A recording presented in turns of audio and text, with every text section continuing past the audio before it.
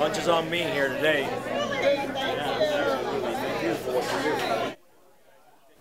Well, that's new White Sox manager Pedro Grifol surprising some customers at the Vienna Beef Factory store, picking up the tab for the lunch. Grifol took some photos with fans as well, just a day after he was officially introduced as Sox manager. And of course, while he was there, the Miami native had to enjoy some of that Chicago food as well.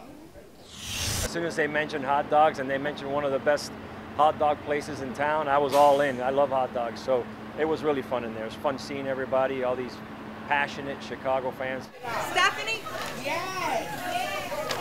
Thank you. Thank you. Thank you. White Sox go!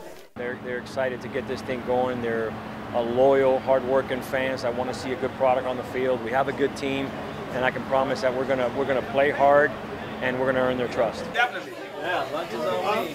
Woo! 159? Okay. Good? You guys good? Hold on, I got the wrong hat on. What's going on here? It matched my outfit.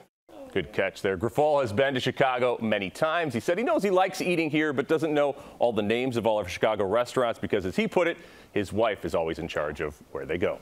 Okay. Yeah, he's made many trips here over the years. Yeah, especially with the Royals. With the Royals, right. That was a great gesture, by the way. Yeah. Yes, very kind. Good stuff.